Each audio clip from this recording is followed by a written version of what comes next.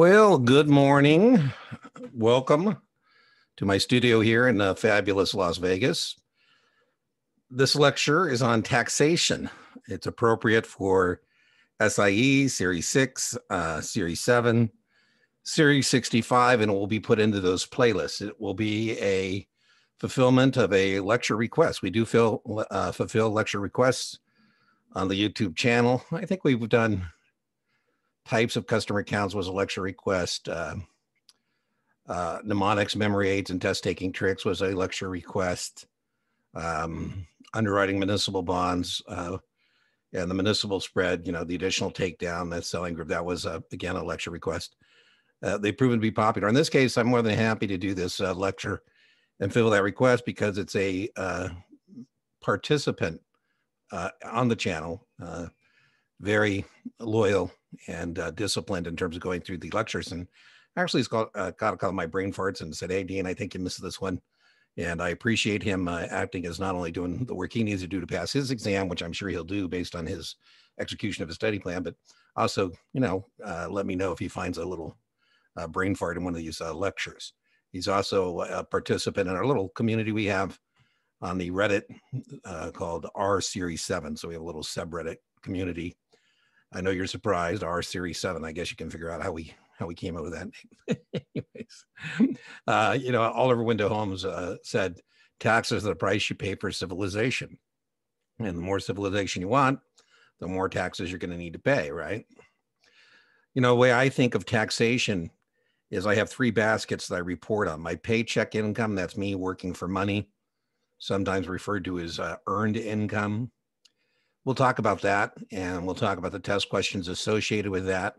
When this lecture request came in, I was telling the person who requested it that I usually talk about taxation as I talk about the various investments. So, part of the challenge is to figure out how to, come up with a flow, come up with the slides and do that. I mean, I wish we were not in the pandemic and I could, like my friend Brian Lee, just grab my dry erase board, and that's what we used to do prior to February of last year. But anyways, that's a little more difficult to do, have the camera pinned to me and a dry erase board. Maybe we'll try that someday.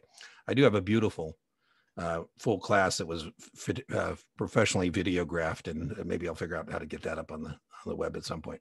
Anyways, and I don't know, I said, and then all the content is proprietary. So it's not like I'm reading somebody else's book, or I'm using somebody else's slides, or I'm just going to, riff on it. I want to have kind of a flow to the thing. And so coming up with some kind of flow is sometimes a challenge. But here's the flow that I've decided for this lecture. We're going to talk about paycheck income, you working for money. We're going to talk about portfolio, your money working for you. That's the biggest thing we're concerned with on the test. I joke what an emotional turn on it is when we can call our clients and say, listen, you now have enough money working for you that you don't need to work for your money any longer. We have arrived at our financial destination. And boy, that's a great thing to be able to tell somebody, right? Say, listen, if you don't want to go to work tomorrow, instead of calling in sick, you can call in rich. You can tell them, I got an eye problem. They say, what's wrong with your eyes? You say, I can't see coming to work. My broker called me, my financial professional, my investment advisor rep, and said, we're good to go. And then passive, that's the smaller basket, as you see here. That's your partnership stuff. And we'll talk about that. All right, so let's get started.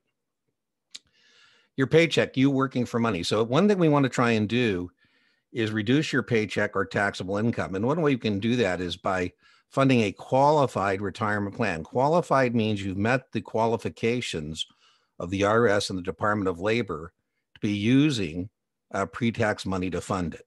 Now, I wouldn't get hung up on the number. I just want to show you what this looks like.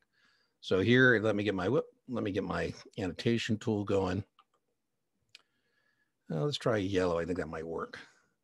And let's say that I made 80 grand here, and then I'm going to put 19.5.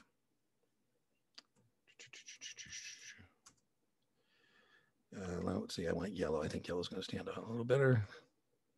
And I'm going to put 19.5 into my 401k. That's the max, not testable. I'm just showing you how this works. So I'll tell you if a number is something that you need to worry about. And as I always tell people, my arithmetic is terrible. So I'm going to get out my calculator here, 80 grand. That was my taxable income before I put 19.5 into the 401k pre-tax. And now we minus the 19.5 that went in the 401k. And I've reduced my taxable income to 60,500. So that's kind of cool, right? That's one way we want to, in terms of taxation, think about it, is that we can fund a qualified plan as an investment professional. We certainly want to do that. Let's try it again. So we got 80 grand here. And assuming you, there's a phase-in of deductibility on an IRA, but let's assume that on your IRA, let's just go back here. And let's assume that your deductibility, you can deduct the whole thing. As you can see here, 6 grand. So we do it again.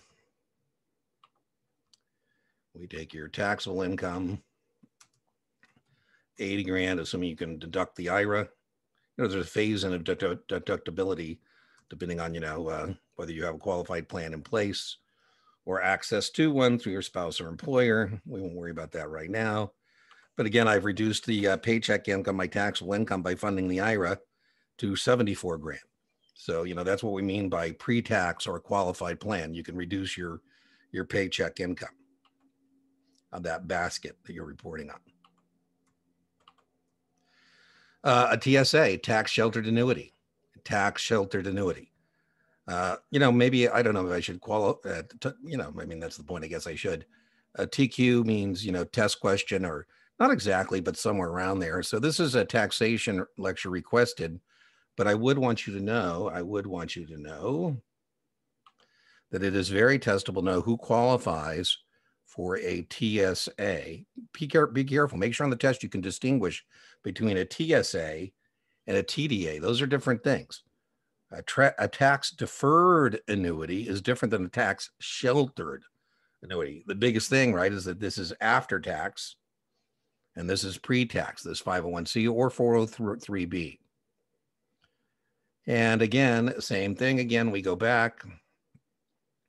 And if you are an employee of a nonprofit or an employee of a 403b educational institution, be careful. The trick is not just teachers or doctors, right? The nurses that work at the nonprofit hospital, or the janitor or nurse that works at the school, they get it too. All right, so let's just go back again. And let's say that I put, made $60,000 and I qualify for TSA. Maybe I put $8,000 into that. And again, I've reduced my paycheck income, my taxable income here, to $52,000. Now, remember, that means everything that's in that TSA, maybe I should have a separate little loop here where we say, this money that we're taking out of our pre-tax is going into a separate basket for retirement. And it'd be a sin to take a loss in the retirement plan because that money is typically growing tax deferred, right? So maybe we make a little bucket over here for that retirement money. The point is that all that money coming out of there is going to be taxable, right? I would know that this money that you put into your 401k or your individual retirement account or your tax sheltered annuity, you could choose to draw down at 59.5, very testable.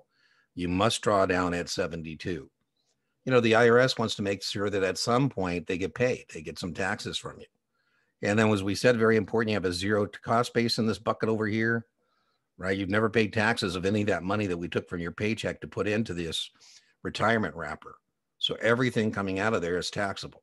So, if they say, for example, you put $22,000 in here, pre-tax, and now it's grown to $100,000, and you get that $100,000 out, the entire $100,000 you owe taxes at ordinary income tax rates. The theory here is that you're going to be in a lower tax bracket when you're older and withdraw this money. I found in my practice that not to be the case. That, as people accumulate things and make investments along the way, that's a lot of them end up in a higher tax bracket. But that's the theory anyways. Now, the other thing you can do, again, to offset your paycheck income is, we can take our gains and our losses and we net them all out. So let's just go get back again. We got 80 grand here.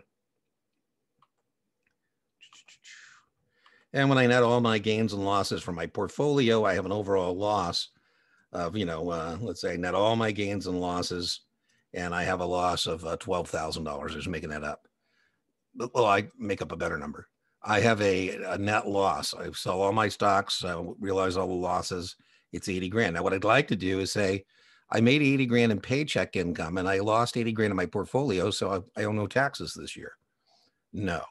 I mean, that's the whole point of what I'm about to discuss with you is the max you can take from over here to over there to reduce that is $3,000.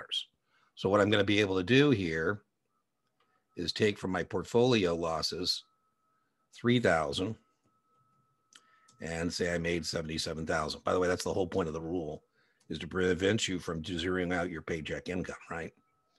So I can only take 3. Now, if I have money, losses, maybe I got, what I say, $80,000 loss. So I use 3 of it. And so now I carry the $77,000 forward. So I had an $80,000 loss in my portfolio basket, my money working for me. I took 3 over here, and then I can carry forward the 77,000 into the next year, whatever that next year happens to be.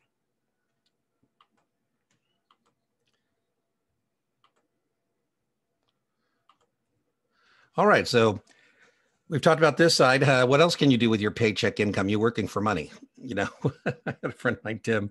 He said, Dean, I'd like to talk to you about investments. I said, well, Tim, how much money do you have left over after paying your bills? And he said, 0. And I said, well, then there's nothing to discuss. I mean, what you need is a career counselor. You need to be able to make more money than you're spending so we can redeploy some of that into making some investments. At that point, there'd be something to discuss. He said, well, Dean, that's pretty rude. I said, well, I'm just, telling you that you're kind of capped out at what you're doing here. I mean, this is what this thing kind of pays, and, you need maybe a new career, right? Because, I don't know what celebrity bartenders can make, but this is kind of where your max kind of number seems to look like. Senator Roth is no longer around to protect the Roth IRA. If you're a senator and we name it after you, right? You come up with the idea, we name it after you. And so Senator Roth is the guy who came up with this idea where you could use after-tax money.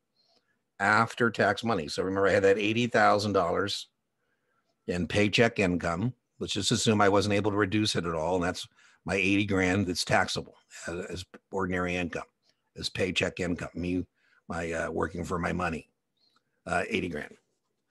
The predecessor company to a capitalist company called Dearborn. they were teasing me a little bit. I was part of the senior management team, and they said, Dean, you drive us nuts. You always want more money for less work. I say, absolutely. I hope to be doing no work for a lot of money someday.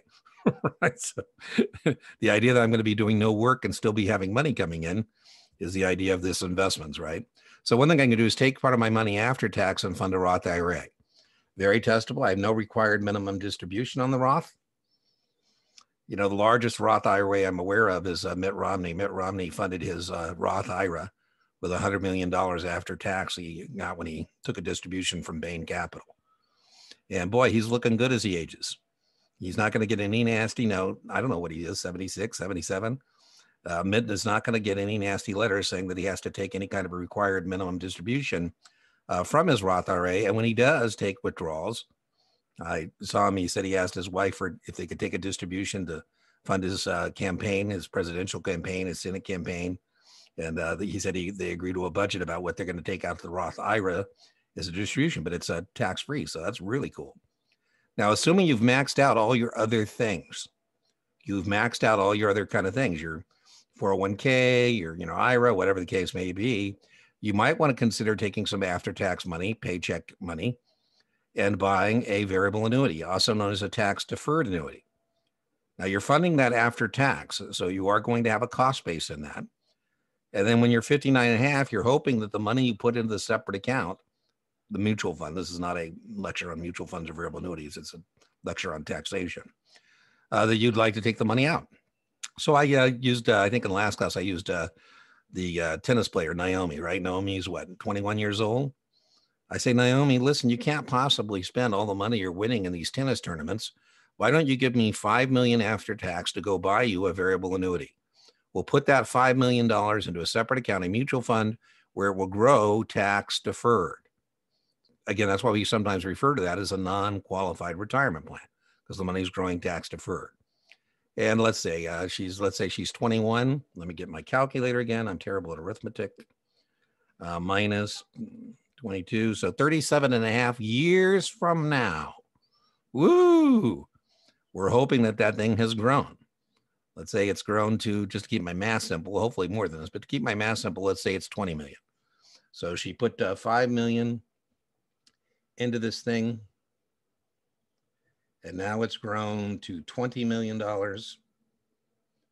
And she says, well, let me clean up my slide here. So she gave us 5 million. I'll put VA, variable annuity, grows to 20 million. I think we've agreed that Naomi was 21. Now she's 59 and a half. And she says, hey, Dean, I want to do a random withdrawal. So in terms of, turning into an income stream, she says, send me some money. I said, how much do you want? She says, Dean, send me the 5 million I originally put in there that I paid taxes on. I say, no can do. You know, whenever you're struggling on your exam about what the right answer is in tax questions, it's always what yields the most to the U.S. Treasury. Whatever yields the most to the U.S. Treasury, that is usually the right answer. So if I send her that money, 5 million, it's going to be 5 of the 15 that she's never paid taxes on. That's going to be taxed at ordinary income tax rates. She says, well, Dean, ordinary income tax rates on $5 million, man, if I had put that in an index mutual fund or something like that, it would have grown and maybe I would have qualified for a long-term capital gain. I go, well, yeah, that's true. Well, you shouldn't have told me that. Yeah, I should have told you that, right? So when you start this thing, setting this thing up, you should understand, the customer should understand that, you know, when they go to get this money out, it's going to be taxed at ordinary income tax rates. The cost base is the cost of the investment. In my example with her, it's $5 million. I just made that up. Another thing I could recommend to you, depending on your tax bracket, very important, is what is your tax bracket? You know, if you're making a lot of money, the more blessed you are, the higher your tax bracket. And the higher your tax bracket, the more a municipal is going to make sense. Because municipal bonds, test question, are federally tax exempt and may, depending on suitability, where you live and what kind of bond you're going to buy, may be exempt on the state level. And if you perhaps live in a city like Philadelphia, perhaps, or New York City, where they have a city income tax, may, based on suitability, be triple exempt. Now, all we can say without knowing where you live and what kind of bonds you're going to buy is that they're federally tax exempt. But I might suggest to you to buy some municipal bonds. You know, I have I don't know if you remember when John Kerry ran for office, his wife, Teresa Hines, released her tax return and she was collecting $24 million a year in tax-free interest. Woo! You know, she's got some muni bonds. She's got lots of them, right? Now, I doubt she's got one block of muni bonds that pays her $12 million on January 1 and $12 million on July 1st. If I were her broker, I'd say, hey, Teresa, why don't we get you some J&J bonds, some F&A bonds, M&S, A&O, M&N, J&D. So every month you have 24 divided by 12, 2 million hitting your brokerage account. I might even suggest that we get all those dated dates. That's what that's called. Maybe some J&Js, J&J 15s, F&A 15s, M&S 15. So every 2 weeks you would have $1 million hitting your brokerage account.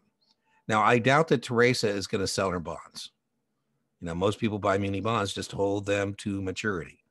But what I'm trying to tell you here is that the only component of a muni bond that would be tax-free is the coupon. If you buy low and sell high, it's just like any other investment, you're going to owe capital gains on it. And then you could buy some other investment vehicles that we'll be discussing, stocks, bonds, you know, partnerships, other investments you can buy after tax. The idea is to take this paycheck money, right, and get it going to work for you over here, right? Take some of it over here, redeploy it, and so that you get that money working for you. We'll talk about these other various investment vehicles. By the way, that's 91 questions if you're on a Series 7. And, you know, SIE, that's very important, very important. I know a founder of a private equity firm, and he was telling me that his barbell strategy, not barbells as we think about it on 65, is in his own personal life. He says he takes all his money and only does 2 things in his portfolio: buy municipal bonds and invest it in his own private equity funds, which I thought, well, hey, that's worked for him, right? All right, so let's talk now a little bit about the portfolio, your money working for you. And we're going to be talking about your portfolio, your money working for you, and the tax consequences of that. And I kind of like this little slide I picked out for us, it kind of showing you your money never sleeps, right? You know, you can only work so many hours for your money before, you know, the day is over, but not so your money. Your money can be out there working 24/7 for you. Realized gains or losses. So very important concept. Watching your securities go up or down is not taxable. If you just punch into your brokerage account and you're looking at your securities, that's not taxable. I joke, sitting in your house and watching the homes in the neighborhood, including yours, go up is not taxable. What's taxable if you then decide to sell the investment, you know, sell the house, or in our case, sell the investment vehicle. Now, very important to know short-term versus long-term. Now, short-term, if you buy and sell in 12 months or less, it's going to be taxed at ordinary income tax rates. And for most people, that's a higher number. You know, Deborah's a friend of mine, and Deborah and I were considering buying this investment, same investment. She opened her laptop, hit the button, poof, she bought it. She goes, Dean, what's wrong with you, man? And I said, well, I got to decide where I'm going to put it. Am I going to put it in my personal account? I'm going to put it in my retirement account. I said, Deborah, to be honest with you, I may not be around for 12 months with this investment. For the right price, I'm out of here. And I don't want to have to pay short-term capital gains rate. No, so she put it in her personal account and I put it in my retirement account. We both got lucky. We made some money. And then I went, neener. I know how blessed you are, Deborah. You're in a very high tax bracket. And I know how much of that you're going to have to give back in terms of taxes. And then she goes, Dean, but I have the money now. You know, your money is in your retirement plan. You know, you can't get it unless you take a distribution or get to 59.5 or, oh man, damn you. So it's an important consideration. You know, if I've held an investment for 11 months and 29 days, maybe I want to hang out another, 3 days or so to get over that 1 year line, right? All option trading's offsets. So let's get a thing here. This language is actually more testable than the tax things. You know, I could actually call this lecture the same thing I called the margin lecture. Don't overdose. Don't overdose on taxation. We're not supposed to be tax people. If a client asks me for tax advice, they say, listen, I don't render tax advice. I'm not your numbers guy. I'm your ideas guy. Now, I have to have enough of a general understanding of how taxes impact investments, because I don't want his, tax professional, his CPA, whoever, to say, boy, your broker's clueless. You need a new broker, right? But, what we mean by offsetting transactions, I'm either doing, let me get a different color here. I'm either doing a closing sale or, sales, because I could have more than one contract, or I'm doing a closing purchase. That's what we mean by offset. Again, this isn't an options lecture, but, a closing sale is used to eliminate or reduce a long position. I buy the call or put low, I sell the call or put high, I owe taxes on that. So, or loss, right? I buy it high and sell it low, whatever the case may be. Closing purchase is what I use to offset or eliminate or reduce a short position. And that's pretty simple. We're just going to net the gain or loss, and it's going to be taxable. In all options trading, including the option expire, as we said in our previous lecture, let's put that up here. Three things can happen with an option contract. It can be traded, it can be exercised, or it can expire. So if the thing is traded or it expires, that's going to be short term. Now, there's one exception to that. And the one exception to that is a leap. They like to test you on a leap. You don't need to know that leap stands for long-term equity appreciation potential security. A leap is technically 39 months, in practice 36 months, but it's more than a year. And so one way they can test you on a leap is to say, which of the following is the only option contract that may qualify for long-term capital gain? And you'd say, well, the only contract that I could hold for more than a year would be a leap. So, the other thing that can happen, as we said, besides trading it, is exercise. And we'll talk about exercise when we talk about the cost base that you may have in the stock. All right, so long-term, we said, is taxed at long-term capital gains, and that's usually less of a number.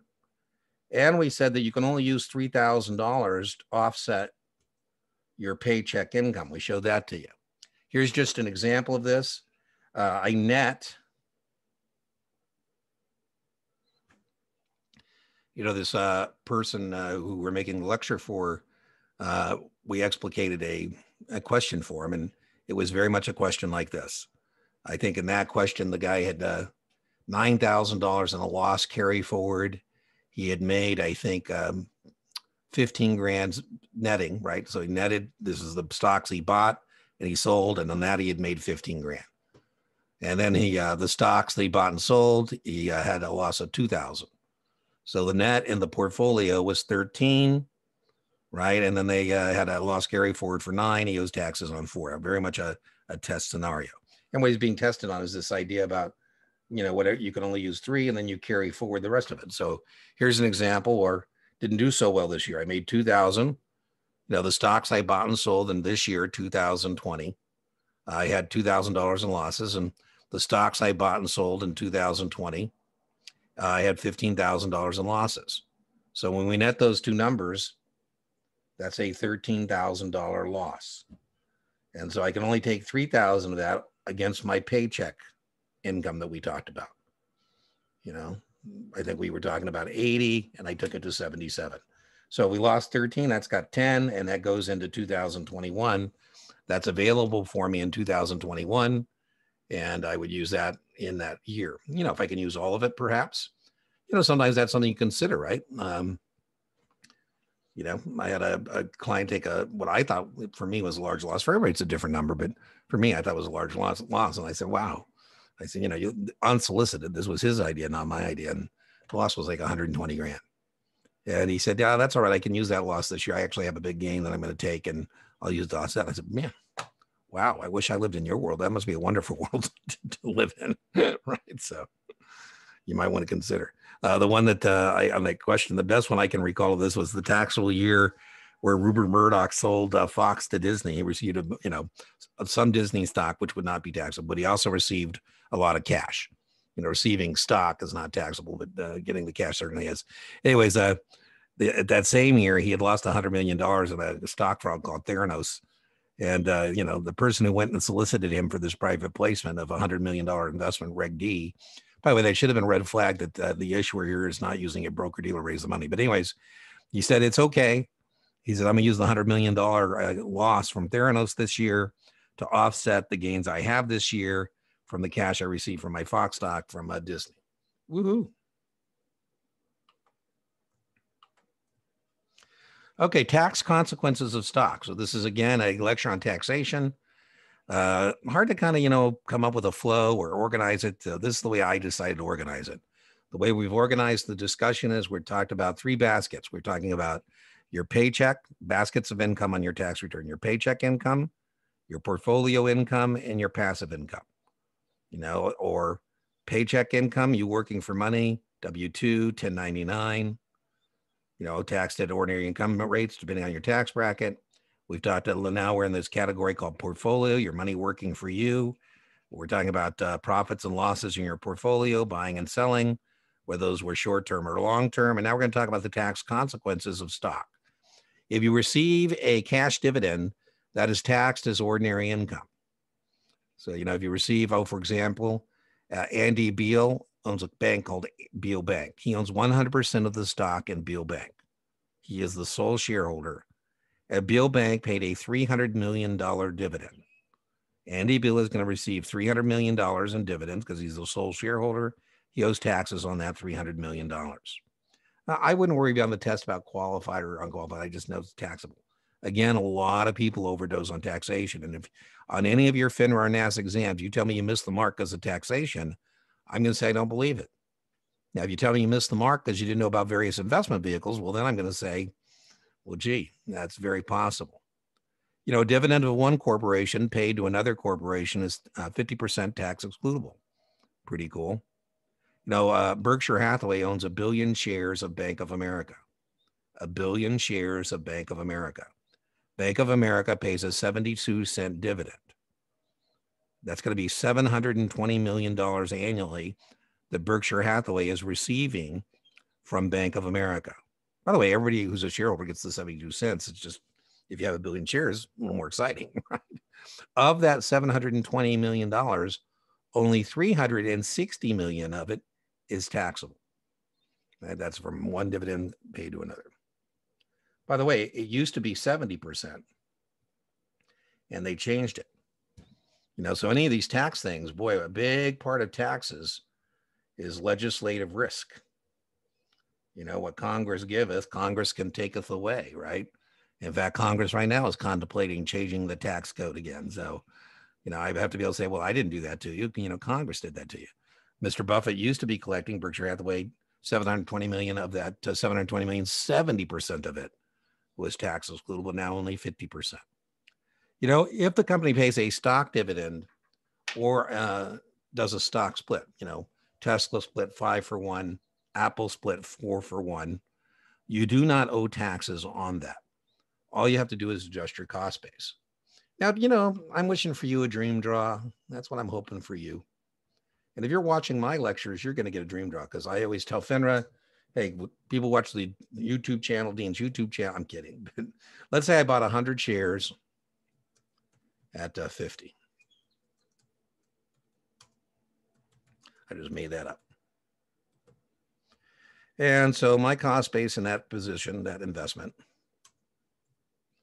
is $5,000. And let's say that the issuer decides that they're going to pay a 10% stock dividend. So what I'm going to do is I'm going to take my 100 shares and I'm going to times it by 10%.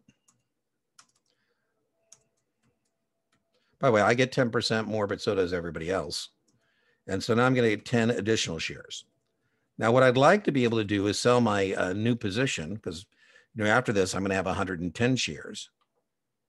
Right? I get the 100 I had plus the 10 from that. By the way, you see how I got the 10 additional shares? I just times whatever my position was by the stock dividend. Now it's a plus because I did that already. So that now means I have 110 shares. And what I would like to do is sell the 110 shares at 50 and tell the IRS I don't have a gain. I don't have a gain or loss because I bought them at 50 and I sold them at 50. So you got a typo there in my thing. Oh, well. Anyways, IRS says, no, Dean, you spent $5,000 for this position.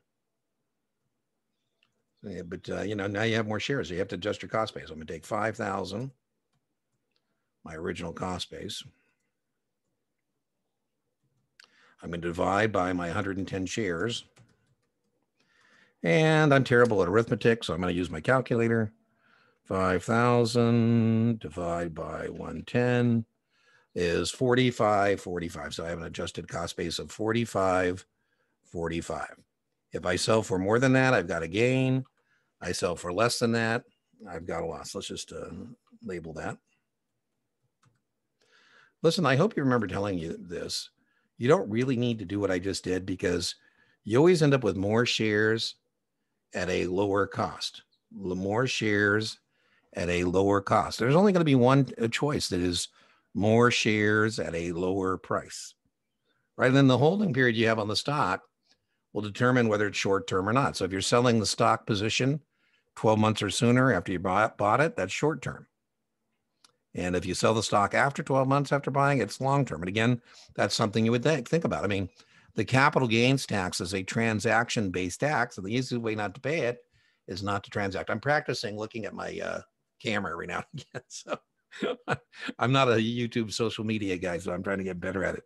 Also, my agenda is how to learn how to splice and do studio work. And, I'm just barely at the point where I can create a slide deck. So a lot of improvement can be done for sure. But anyways, you always end up with more shares at a lower cost base. And then remember, you get taxed when you actually sell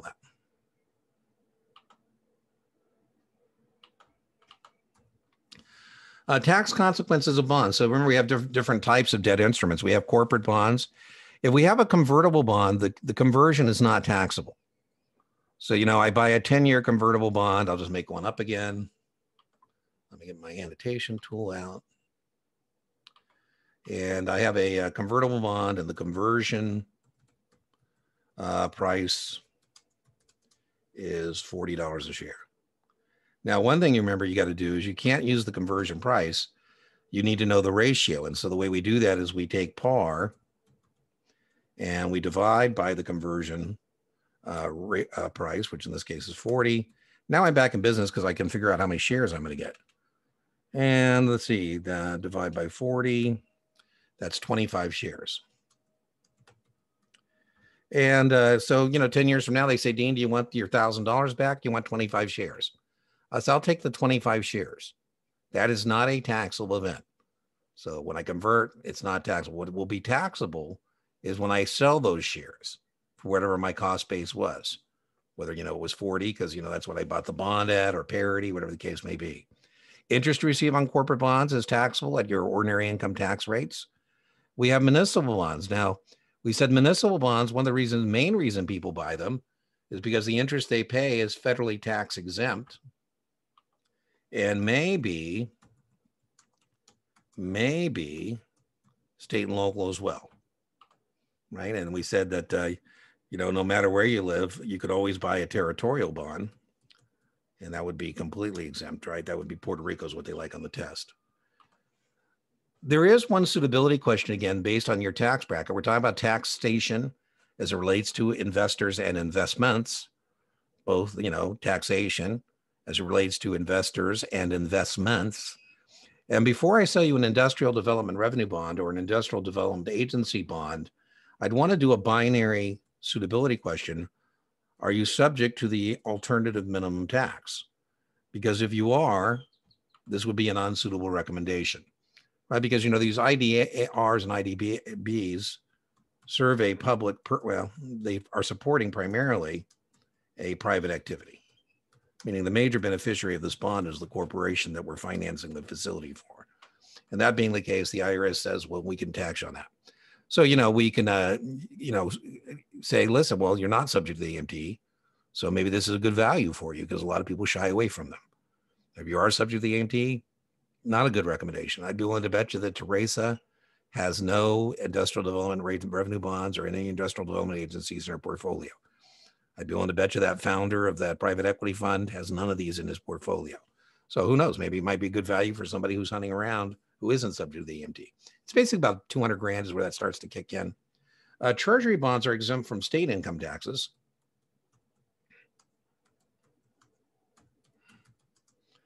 But not federal. The U.S. government can and will tax you on that.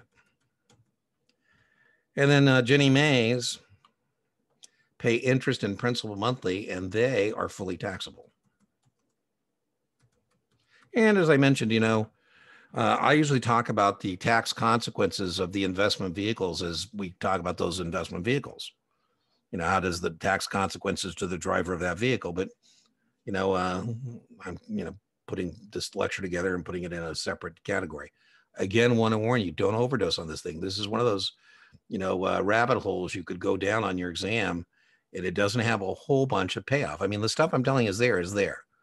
But, you make sure you're paying attention to how many performance opportunities, that's what I call test questions, are in that category, because it may not be worth your time and energy. Just had a test taker. We've been pretty, I told the guy making this video for, I'm sure he's going to pass. He's working hard. He's executing his study plan. He's dedicated. He's disciplined. He's organized.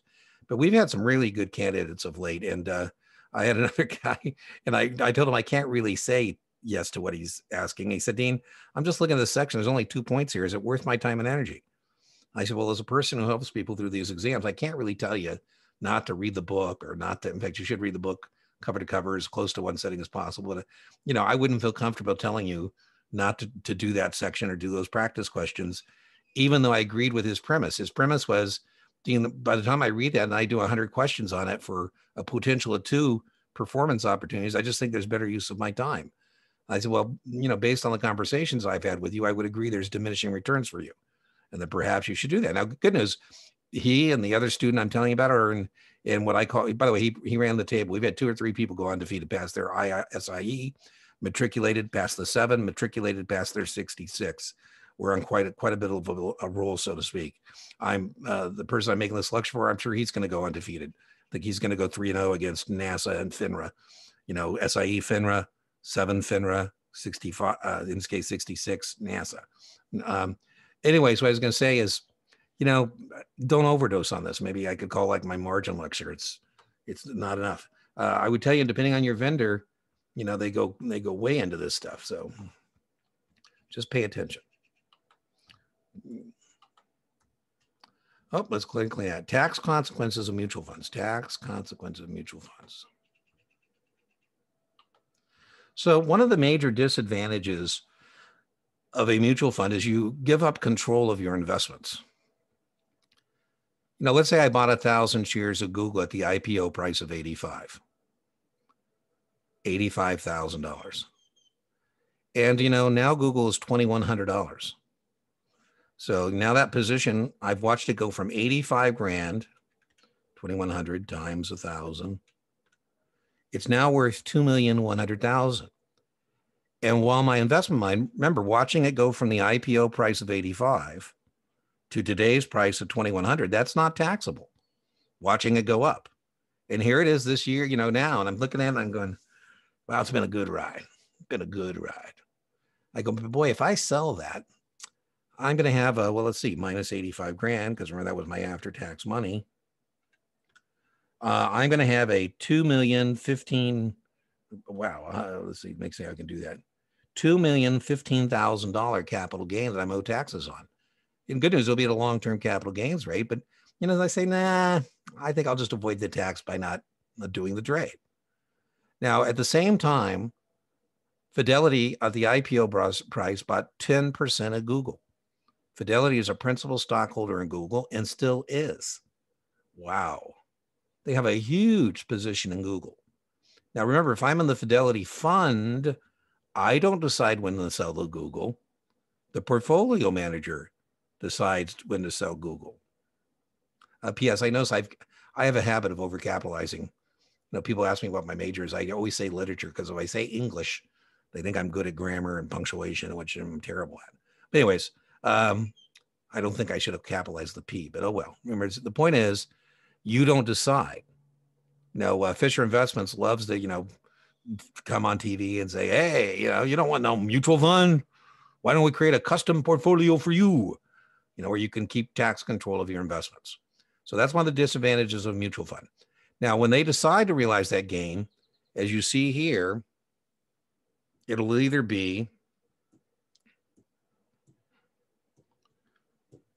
short-term or long-term, depending on the holding period of that fund.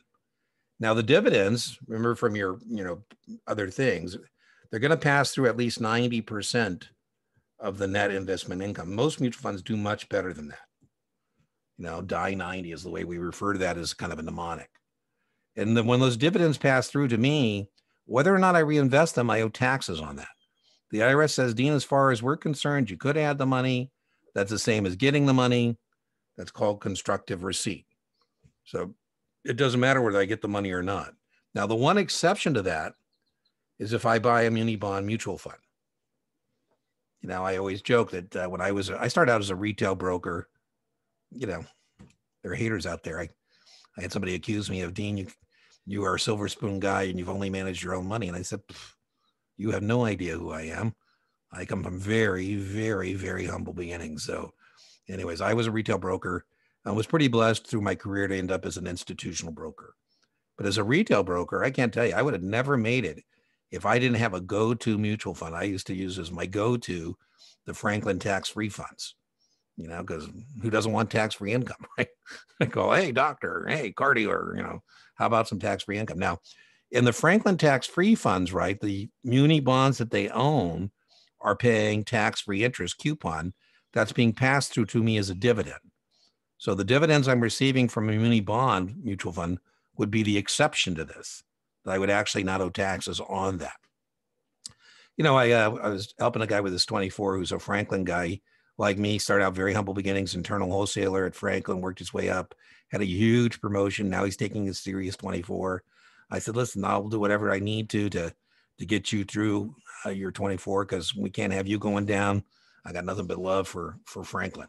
Anyways, I asked him if Raphael Constance was still there, and he said, Raphael? I said, well, I know him casually. I mean, he was the man when I was, selling mutual funds to retail investors. He was the manager. I used to follow his interviews and send them to clients. And one of my favorite ones is where he said that he tries to be tax efficient. He buys muni bonds, but he doesn't sell them. He just holds them to maturity to minimize the tax consequences. He goes, well, he retired a couple of years back. I go, oh, well, oh, well. Dollar cost averaging in a mutual fund.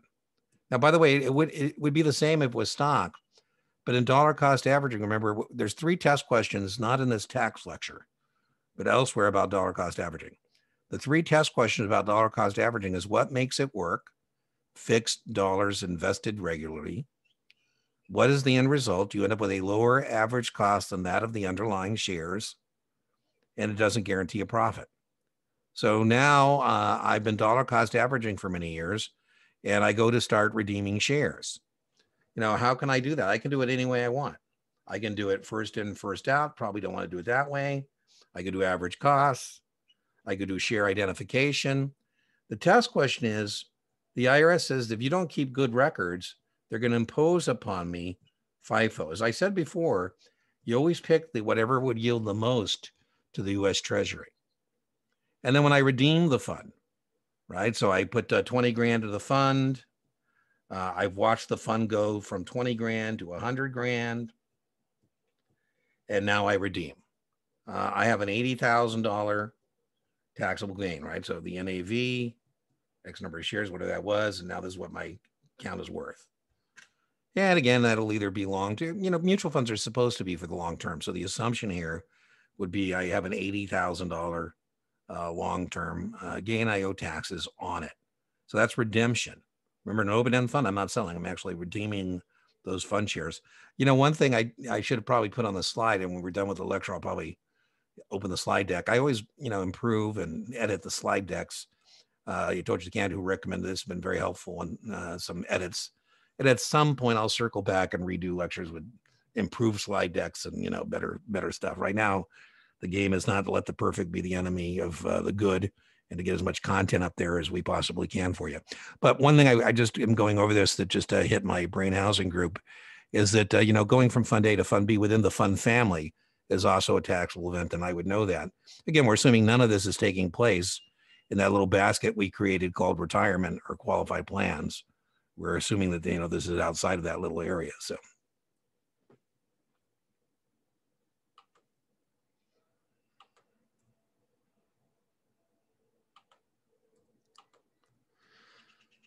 Break even. So I, buy, let's just do an example. By the way, you'd be doing yourself a great service if every time you hear the word cost base and it's an option to just do break even.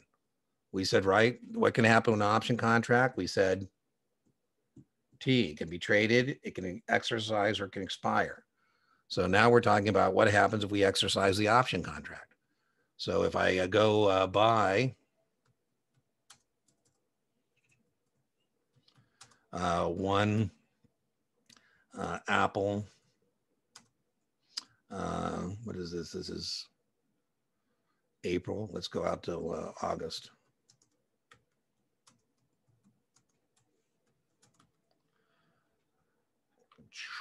So I buy an Apple, a 120 call there. Let's just get our T fired up.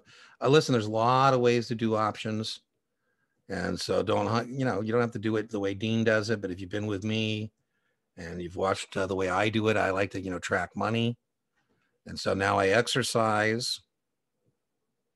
And my cost base is 132. So whatever I sell the Apple for, that's going to be my gain or loss. So you'd be doing yourself a great service if every time you hear an option exercise question about cost base, you do the break even. You'll be right 99 out of 100 times. There's an exception to that. The exception is if you don't exercise. Another exception is, when you marry a put to the stock position. But in general, you'll be right 99 out of 100 times. By the way, let me just do one more. So now I sell one Apple August 120 put at, let's say 8. And again, then I get exercised, right? Because here I don't decide, somebody else decides that.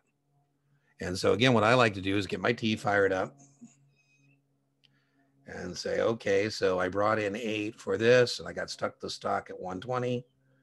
And so my cost base in the Apple that I now own, right, because I got Apple in my account, my cost base is 112.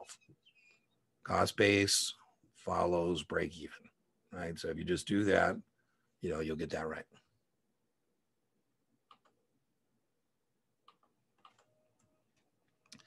All right, so we have talked about thus far. Let's talk about where we're at, where we've been. We started by saying that we're making this lecture by request for one of our YouTube channel subscribers.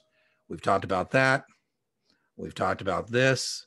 And so the last thing we need to talk about is DPP's partnerships.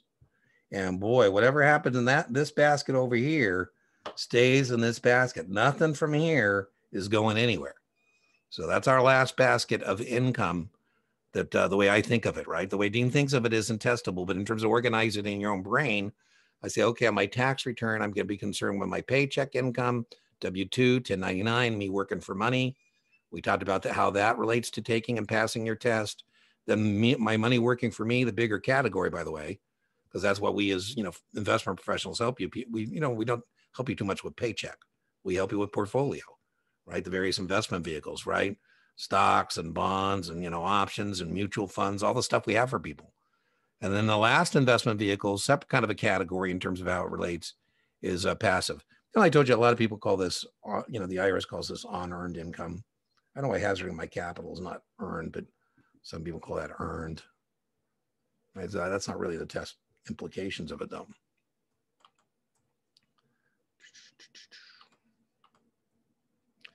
All right, so in terms of partnerships, there's a couple of concepts. In terms of the distributions, the distributions you're receiving from a partnership are going to be on what's called a K1. And we're going to tell you in the K1, your distribution and whether it's a distribution that you're going to owe taxes on. In other words, the partnership is passing through to you passive income, or whether the partnership is passing through to you passive losses. One of the important concepts in a partnership, I probably should maybe put a slide like that there, is that, we're not too concerned if the losses are not coming from the cash flow. We're more concerned a partnership where we have negative cash flow than a partnership in which we have positive cash flow and the losses is being caused by depreciation. Because, depreciation is a non-cash expense. So we're less concerned about that. I say, Dean, I just got my K1 from my partnership. I have this $10,000 loss. Can I take that against my paycheck income? Can you take? So what he's asking me, let's just get my highlighter out here. I'm just making up the numbers, by the way. But, he has a $10,000 loss here. Can he take that over here and say, I no longer have 80, I have 70? No. Whatever happens there stays there. So no can do. So whatever happens over that basket stays in that basket.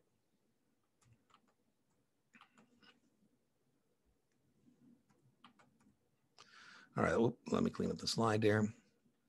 Now, the test question here, you're going to get a handful. If you're SIE, a couple questions on partnerships. Series 6 is, I'm putting this in your slide deck, your playlist, but you don't need to worry about this at all. I'm putting it in because the other things I talked about were testable. So it'll still be in your slide deck, but you can disregard this slide. 7s, 3, 4, max 5 questions on partnerships as investment vehicles, not taxes. We're talking about taxes, but investment vehicles. I have a whole separate lecture for you on that. And then 65s, 2, 3 maybe. So you're getting the flow through. We say that partnerships give you a flow through of the passive income or the losses. What we mean by that is the partnership itself is not paying taxes. The tax consequences of the partnership are going to be realized by the limited partners. And so it's either going to be passing through profits or losses. Now, this is just a Dean thing, not testable, but I like to use a mnemonic to remind myself about pigs and pals. Pigs and pals. The suitability question, there was a huge commission for me. It was a $24,000 commission to the firm based on my payout. I get a percentage of that, typically half. In this case, I get more than that because it's my firm. But anyways, I was giving the doctor the tour and, going to sign him up for an asset allocation. And he said, well, Dean, it doesn't make any sense for me to invest in this thing. He said, I got so many partnerships right now, direct participation programs. It's ridiculous. It's embarrassing. And I have all these passive activity losses already that, I'm stuck with. I really can't do anything with. By the way, the doctor isn't too concerned about those losses, but because remember, most of those losses are from depreciation. What he's really complaining about is that he's got these shelters, and the shelters aren't sheltering anything. Anyways, I said, well, doctor, I think you need to even make a bigger asset allocation, because the recommendation I'm making to you distributes to you passive income. It's going to be giving you passive income, cash distributions, and you can use it against its loss. You can collect, doctor, up to $100,000 in passive income here with no tax consequence. And so, you should make an even bigger asset allocation. So, you want to match a passive income generator with a passive activity loss. So let's just put that there.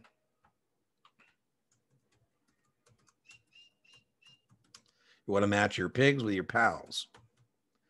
Now let me give you the test question. Assuming you're taking this is a 765 question more than it is a SIE question, but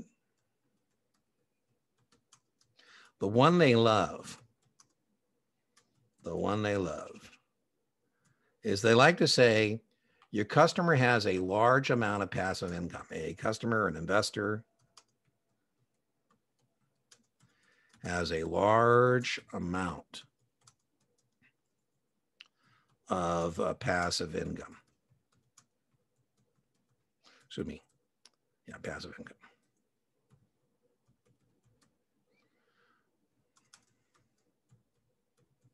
Which DPP might be suitable? So based on this idea that I want to match pigs with pals, I say, okay, well, I call my client. I say, hey, listen, we have these passive income right now, passive income. Why don't we get aggressive? And let's go for an oil and gas wildcat program. If we do lose money, at least whatever we do lose, we can use to offset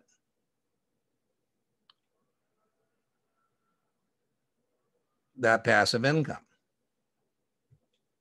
So what we might want to do is recommend an oil and gas wildcat program, exploratory. Now be careful. I didn't say we should try and lose money. That's not what I said. What I said is that we have a large amount of passive income, we might want to consider getting aggressive and recommending an oil and gas wildcat exploratory program. So, how that test phraseology, a customer, an investor has a large amount of passive income, which direct participation program might be suitable? And what they're testing on is the idea of matching these things up. I had a little subreddit community. Oh my goodness, people are getting carried away. I like to put post there, practice questions based on current events. I haven't had to make a new role as moderator that not anybody can post these practice questions to the community. However, good news. I mean, I want people to have fun. But he had posted a question based on this suitability, and he had a customer who had a large amount of passive activity losses, and then he was asking the participants to come up with the passive income. Now, the only thing I kind of corrected with him is he said leasing, and I said, well, no, leasing's already got depreciated cash flow. It would be, all cash real estate or something like that.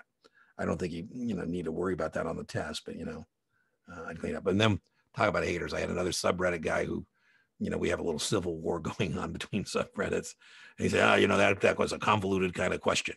I'm like, yeah, listen, based on the answer set, you could figure out the answer, and that's why I left it up. Anyways, okay, so let's see. I think that's it. I don't know what else I got here. Yeah. Let me just go back here. There we go. So we talked about in today's lecture, we talked about taxation. This is the fulfillment of a lecture request from one of our YouTube channel subscribers. So if you have a request, put it in. I'm not trying to keep up with people's test dates. It's just too difficult on the requested lectures. I tried to do that. In the channel update, I told you we're going to do 65, 66 explicated practice exam. That's done for all intents and purposes, but I'm going to be teaching a series of 65, 66 classes. I'm getting some more debriefs, so I plan on publishing it after I get through that sequence, because I think it will add some value to what I end up publishing. So that's still pending, but this has now been fulfilled. And this guy is loyal enough that I think he's testing the 12th, and I wanted to make sure I did get it to him before he tested. So I hope he finds it helpful. I hope you find it helpful. Like, comment, subscribe, do all that social media stuff. The channel itself is now at 5,306 views. Our top lecture is options. That's at 715 views. And so I appreciate your support.